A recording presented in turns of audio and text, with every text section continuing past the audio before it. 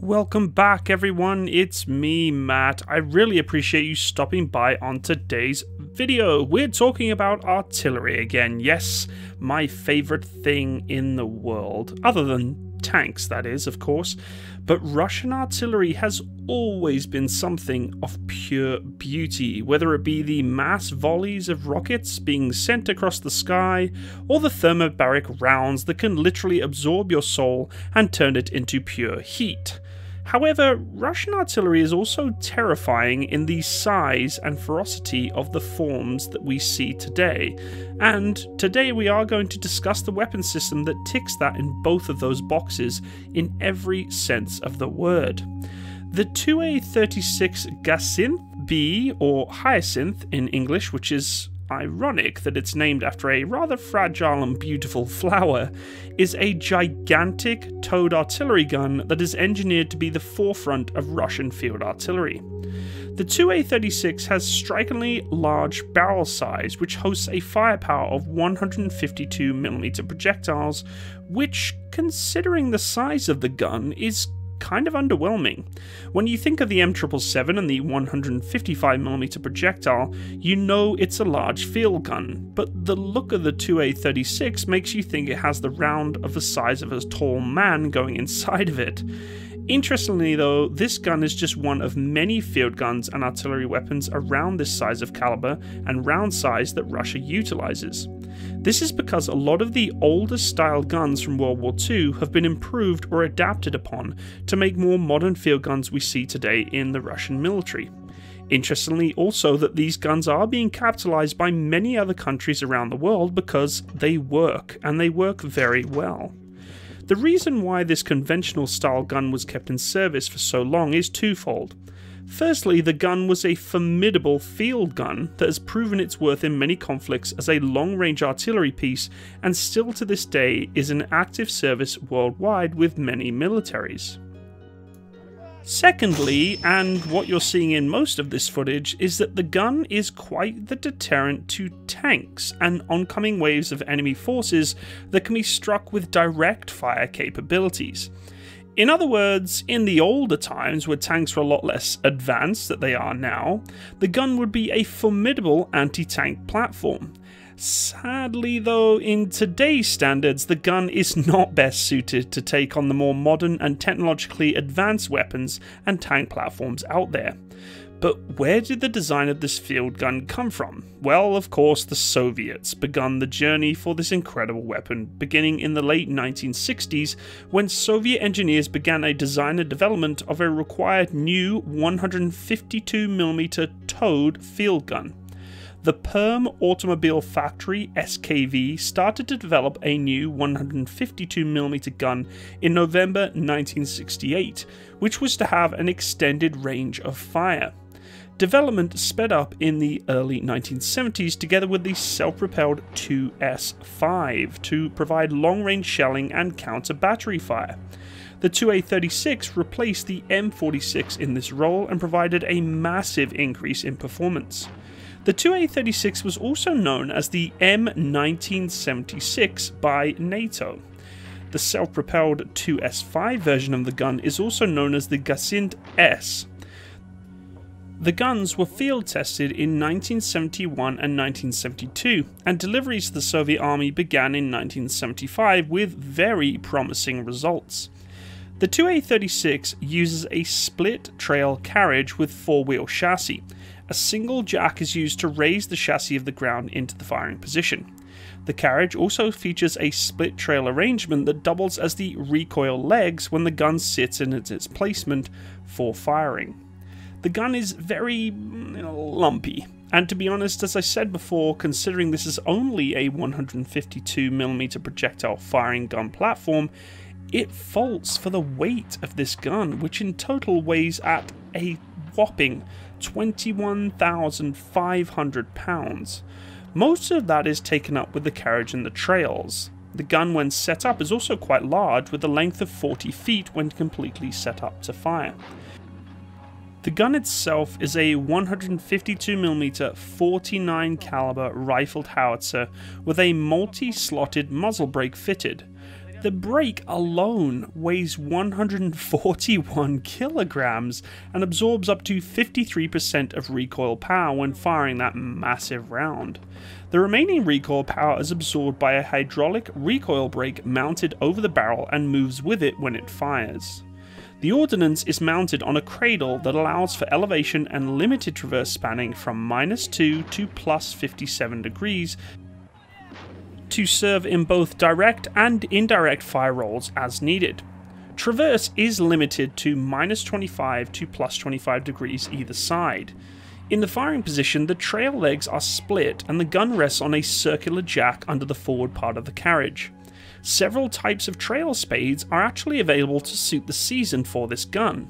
The summer spades, which are basically the back end of the trails that dig into the soil, are larger to suit softer ground. In the winter they are spiked and a little bit tighter to actually engage into the ice. This assists in bedding in of the trails for more accurate and safer sustained fire missions, along with a lot more safer sustained fire missions when in the direct fire roll, because when this gun fires, trust me, it pushes a lot of force backwards onto those trails. To assist in loading, there is a swiveling loading tray and hydraulic rammer that utilizes a semi-automatic breech block action when the loading-reloading hydraulic power system is used. This also helps with elevation. The breech system is a self-releasing hydro-pneumatic accumulator cartridge eject system, which basically means the gun ejects that huge casing out the back of the gun when the breech pulls back into battery or its natural seating position. This is one of the coolest features of the gun in my eyes, and as an artillery gunner myself, there is nothing more satisfying than watching an empty cartridge of that size being ejected from the breech of such an amazing gun with smoke pluming out of it. It's what brings hairs on the back of my neck knowing that just milliseconds before it was mated to 152mm worth of projectile. A simple gun shield does provide crew of 8 with some protection over the frontal arc, but it's also very useful for any backblast coming from the incredible sized slots of the muzzle brake at the front of the barrel. Debris being placed back from 152mm of round shot at direct fire is deadly, which is why in a lot of the footage that you are seeing, the gun and the crews are pulling the lanyard at an extended rope trigger to the gun from distance. This is also partly because of the huge amount of recoil that can be caused by the gun firing at a straight angle and moving the gun to crush or injure its crew from the trails. However, just like most field guns, once the trails of the gun are embedded and seated into the soil, the gun will hold firm where it is at. The direct fire and indirect sights are mounted on the left side of the carriage, as are the elevation and traverse mechanisms, allowing the operator to work from only one side of the gun instead of two. This reduces the need for another operator on the right hand side of the carriage, but sadly increases the workload of the operator using the sights and traverse elevation mechanisms. Error is also arguably increased with the use of only one person aiming and aligning the gun line from the commander's orders. The 2A36 fires its own range of 152mm ammunition that is not interchangeable with the older 152 ammunition, such as that used by the D20. A wide range of ammunition is available though, which includes high explosive fragmentation, rocket assisted, armor piercing, illumination, and smoke. Interestingly, there is also the potential for this weapon system, from what I've researched, to fire nuclear weapons platforms. The maximum range is 27 kilometers for standard shells and 40 kilometers for rocket assisted shells. Russian sources indicate a maximum range of only 33 kilometers with rocket-assisted shells, however. The direct range for engagement in indirect or direct fire engagements with tank is 2 kilometers.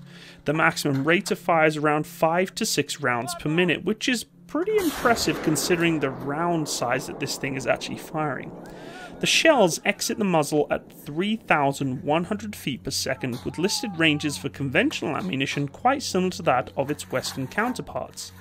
The artillery piece relies on the operating crew of 8, which is made up of a group leader, ammunition handlers, beefy ones at that, and the gun layers. You may think 8 is a lot of people, but this is actually quite standard across most gun platforms of this size, and even smaller ones that are out there today globally, including my beautiful C3 howitzer of Canada, which is only a 105mm gun. However, the gun is quite self-sustaining with its hydraulically assisted systems. The rammer is useful to see the projectile on cartridge, but for the most part it's still getting the round to the gun that's the hard part. And in terms of setting the gun in place though, it can be raised with the hydraulic system also. Of course, the gun is not just reliant on the hydraulic system, it can be set up with old-fashioned gun drill and elbow grease. This is how gunnery should be, of course. The guns are usually deployed in batteries of 6 to 8 guns, and some promotional materials that I found claims that a battery can place more than 1 ton of projectiles on a target in 1 minute. In Russian service, the gun is usually towed by the Kraz 269-ton 6x6 truck or by an artillery tractor such as the AT-T or the ATS-59 or the ATS-S or the MTT. The list goes on. It can be towed by a lot of different trucks. When towed, the carriage is supported by the 4-wheel, 2 wheels on each side, walking beam suspension, permitting the gun to be towed over rough terrain, but you gotta be careful with this thing. It's beefy, it's big, and you do not want to be pushing it hard across really rough terrain. Remember that an artillery piece is just like an instrument that is used for measuring. It has a lot of calibrated and designed components that are there to be kept in a certain way. The projectile, when it is loaded inside with the carriage and the breech of the chain from the loading mechanism, is also very temperamental. Similar to that of the lining up of the sights in the direct fire, all these different things need to be considered when towing this gun. It is fragile even though it is beefy. Its size and weight do make it difficult to transport. Nonetheless though, it may be towed up to 80 km an hour on road and 30 km an hour off-road. Currently, operational 2A36s have been modernised and are equipped with new systems such as a battery unit to allow it to operate some of the more technical and, I guess, advanced systems that allow it to be more precise, such as the NAP, which is a satellite positioning unit which consists of a satellite receiver and an antenna unit. It also has a self-orientating gyroscopic angle measuring system, a computer to link all these systems up, and a mechanical speed gauge. Overall, the system is quite comprehensive to allow the gun to work alongside the command and control center for fire missions when given orders to the gun group.